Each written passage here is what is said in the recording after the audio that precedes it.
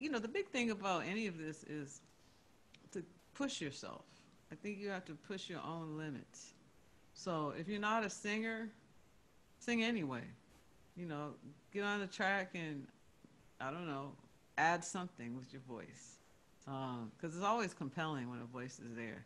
It could, be vocally stuff. It could be a hook. It could be, you can use your voice so many ways, and it brings that human quality to it.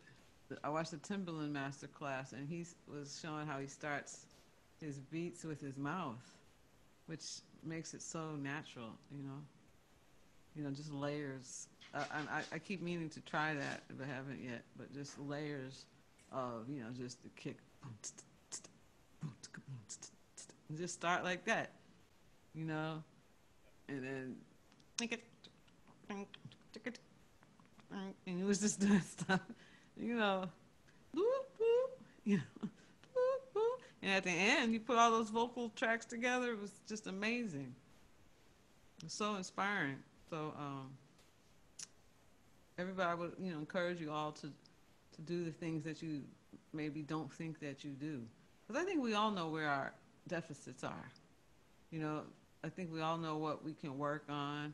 I think, we all know where we're afraid to try things.